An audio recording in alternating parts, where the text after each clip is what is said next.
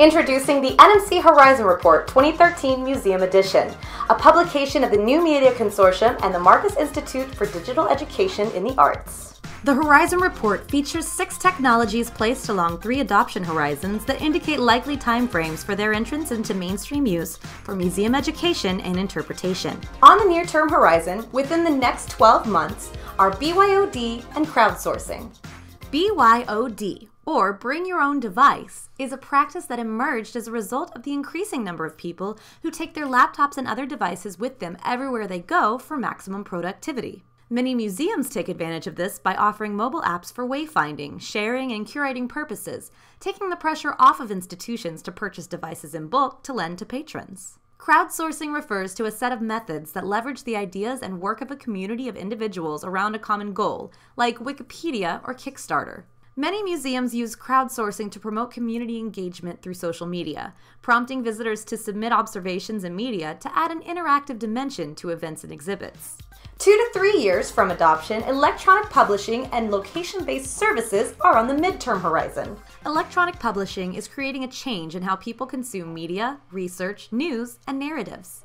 Rich in digital media assets such as video, images, and audio, these digital building blocks can be easily deployed in a variety of media formats aimed at discrete audiences, a notion that has huge implications for expanding the reach of a museum's content. Location-based services are already so integrated into people's daily lives that few think twice before allowing mobile apps on their devices to track their location.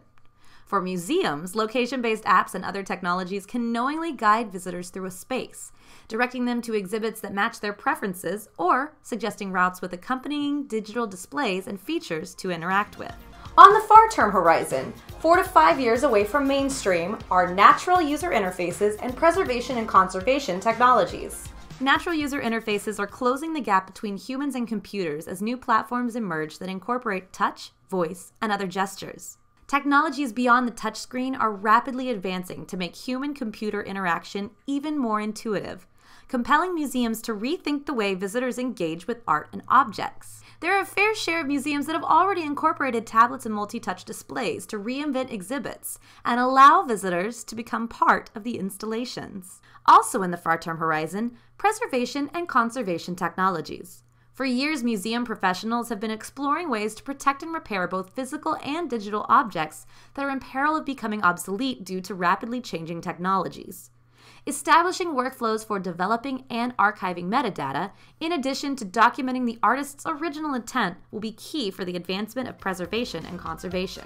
These 6 technologies are described in detail in the report, along with specific examples and further readings. The report also discusses significant challenges and key trends associated with the adoption of technology in museums. Download the report now for free at go.nmc.org/2013-museum or on iTunes U.